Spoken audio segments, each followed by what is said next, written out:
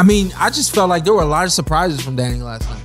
Hey, best performance I ever seen from Danny. How many times did I rewind it during the first round? Danny Garcia. How many times did I rewind the first round? I didn't understand what the hell you were doing. He kept playing Danny. If you're watching this, Shawn Porter came to my house, watched the fight.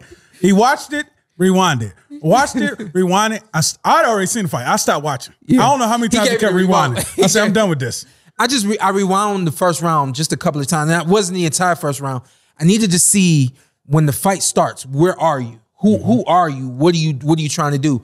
And I had to make sure that he was establishing control. I had to make sure he had the game plan. I looked at you. I said, yo, this is the first time I've seen Danny with a game plan, like beyond, you know, what he's been known for, which is a counterpunch and a big hook.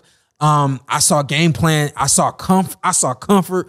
I mean, I could go on and on. I didn't even finish the fight. My man was busy. I didn't even finish the fight, did I? No. Because and then you rewind the end of a round. He got something off, a jab, and got out of there and got back. I said, Shawn was so hyped. Hey, Danny, you got a fan in Shawn Porter. Because I told y'all, I said, I'm looking forward to Danny Garcia at 154. I got a feeling that we're going to see a comfortable, confident Danny Garcia. I felt like we saw all of that. And I felt like they really prepared for this fight. Whatever you did for this fight, like, and you're gonna keep fighting because you said you're a fighter. I believe it. Keep doing whatever it was that you did to get in the ring last night. Keep doing that because I was like beyond impressed. Oh yeah. I love that double jab. People sometimes he tripled it up. Yeah. He would just touch up top to get Benavidez to put his hands up and then stab the body. I mean, he landed that shot like 100 times.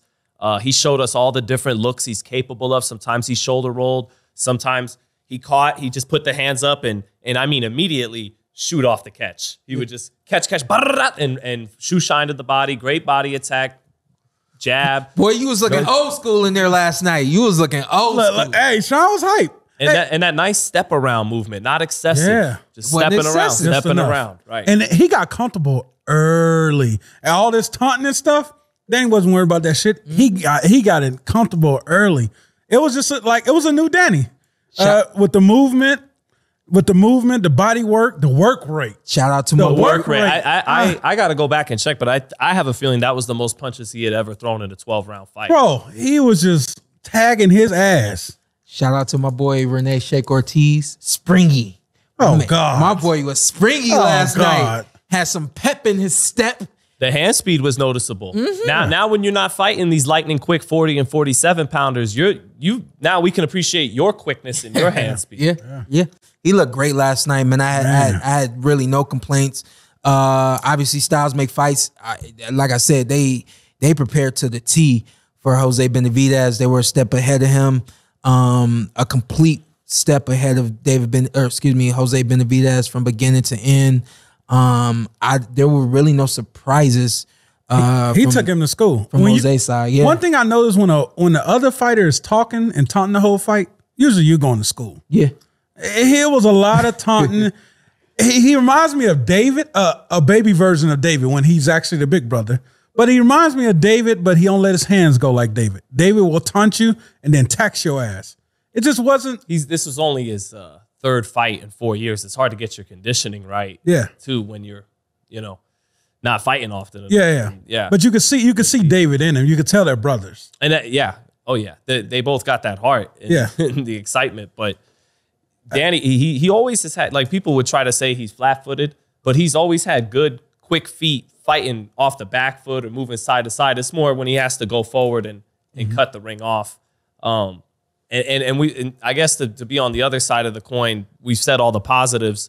I still don't think he's going to become the champion at 54. I don't think he beats Jermell Charlo. I think the best style matchup for him at 54 with the tops was Tim Tszyu, because Tim Tszyu's 5'8". Tim Tszyu's not a big guy.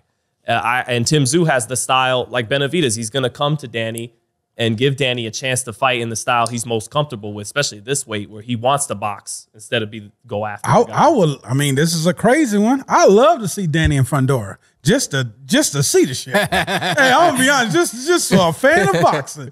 How the hell you gonna work? Because he's coming forward. What are you gonna do? Like that fight ain't for Danny. Yeah, it's a bad just too style. big and too I'm young. a fan. I said for a boxing fan, not for Danny Garcia. Danny is He'll tell me if I'm wrong, but I don't think Danny's ever been in the ring with a guy as big as Fundora. No one Danny's size has ever been in the ring with someone as big as Fundora. I have. Well, yeah. I know you was going to bring you up. Well, no, but that was at 65. Yeah. Out of 54. Yeah. 47. So, I'm not sure like if they know how to even like prepare for a big guy like that. But last night he called out Keith Thurman. I love that. Keith Thurman respond. What do we think? I love that. I love that fight at 54. I think he gets to Keith. So you think it's a case where, because sometimes give me mess around and give me height. I think he get Keith. What you think? I think he gets Keith. Sometimes they say when a guy loses a half step, you get a more exciting fight than when two guys are all the way in their prime because they're harder to hit. Because the first time around, it wasn't a great fight. It got off to a hot start and fizzled out a little bit. So I'm more like, I'd rather see him fight Lara at 55 because it's something new. And it's a chance for him to grab a belt in a new division. I've seen him and Keith when they were in their primes. I don't need to see it again. Keith talked that talk, but Keith ain't the Keith that beat Shawn Porter and Danny Garcia. Let me tell you this. We just saw from Danny, moving up to 154 will be beneficial for Keith Thurman. You think we get old Keith back? He gonna grow the hair out? We get a we don't get old Keith, but we get like we get a fresher Keith. We get a fresher Keith than we've gotten at 47. Let me cut you off here. Don't we get no fucking ideas. Everybody going to 54. Me and Shawn Porter at 54. It's a lot, okay? You getting hyped over here. Hey, I see the vein in your head. It's my guys. Hey, listen, I got to say this. Danny, with his as impressive, as good, as comfortable as he looked last night, get back in the ring. Yeah, there's no need for 4 months, 5 months to go by without you getting back in the ring.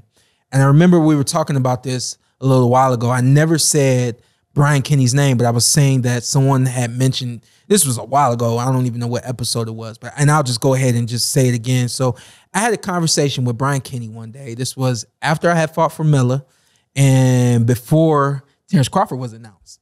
Hey, when you getting back in the ring? I said, I'm not sure yet. I knew what was in my head and what was on my mind, what I wanted to do. He said, why don't you guys just fight? He said, that's how boxing used to be. Guys used to just get in the ring and fight. You guys just got to get in the ring and fight. That's what you need to do. You need to let the public just needs to see you. He said, there's nothing wrong with you not fighting a guy who's at the top. Zartel feel.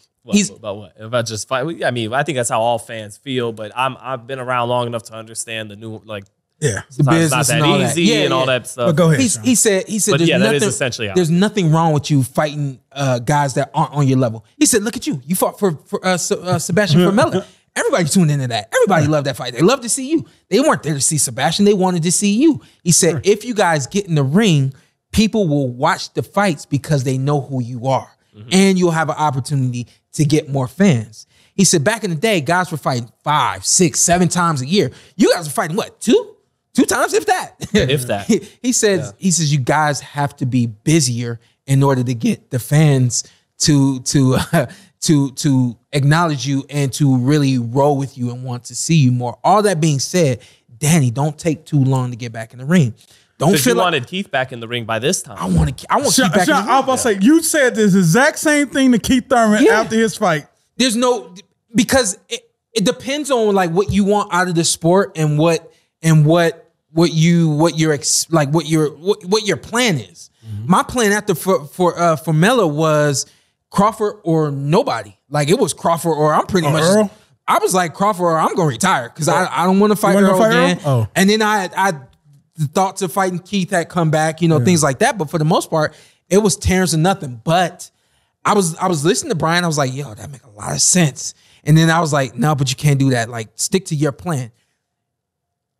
Danny said last night, I'm a fighter. This is what I love to do. This is what I want to do. Get back in the ring. Don't aim at names. Aim at guys that people are gonna come to watch you fight. And don't worry about the names right now. Get a couple of more fights at 54. Get comfortable at 54. Let everybody see you be great at 54 the way I saw last night. Tony Harrison next. Yeah, that'll be a great fight. Get people interested in you at 54. Don't like put yourself like at risk or anything like that so quickly at 54. Like just enjoy your career and get some more fights under your belt. We're we're almost in August. Yeah, I want to see you back in the ring at October at the latest. Damn. Sometime in October. You didn't take any punishment. Yeah. You got a lot of momentum on your side. Whatever you did in training, like don't let all that training go to waste because you want a vacation now because you got paid. Now it's not the time to vacation. I didn't vacation in between a lot of my fights because I was like, I got things to do. You know what I mean? Don't vacation. Get back in the ring. Get back in the ring. Get back in the ring and let everybody see you be great.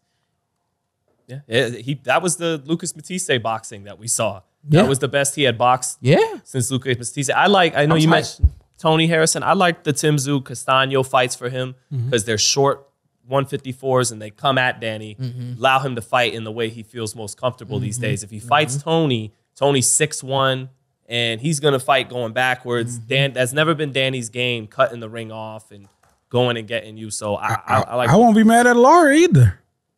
Well, see, Lara, that'd have been a nightmare style 6-7 years ago, but he doesn't move as much as he used to. So that's a better fight now. Carson would pick Lara if he was here. So Lara's shown the power to knock out middleweights. And Danny started that is a tough fight for Danny. A very tough fight. Yeah.